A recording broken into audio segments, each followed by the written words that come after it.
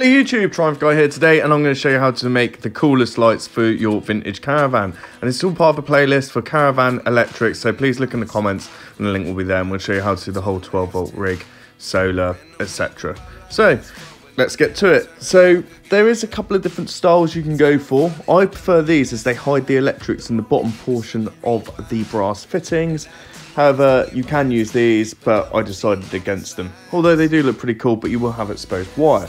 So first things first, you're going to test that your brass end cap and your actual fittings actually fit the pipe. After you place it all together, you're going to drill a hole in the bottom of one of them, and this is just so you can secure it to the bench to help you work later on.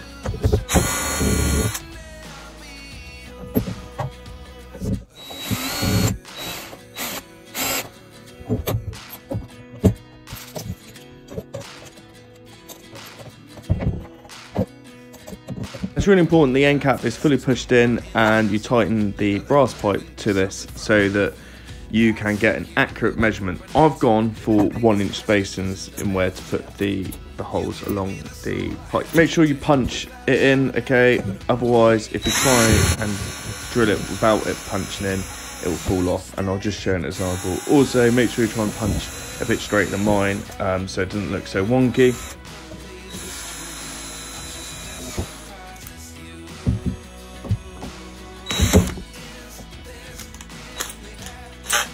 Next, you're going to need some heat resistant tubing.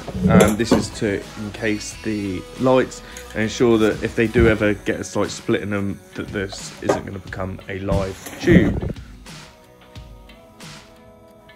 Measure out and then put a slit where the wires are going to do. Obviously this will be on the reverse side of where the lights are going to be shining.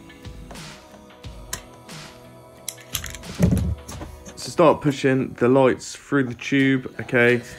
If they start to bend, it does become a bit of an issue. I found the best way of doing it was slightly warming up the tube to make it a bit more workable, and then pushing the lights through.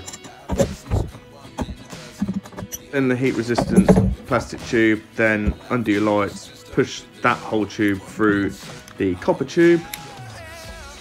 As you can see, it can get a bit difficult, but you just got to work with it. And then mount them up temporarily just to test the circuits. I use this lights, but this is how they look with the new scene. Thank you very much, and I'll see you on the next one.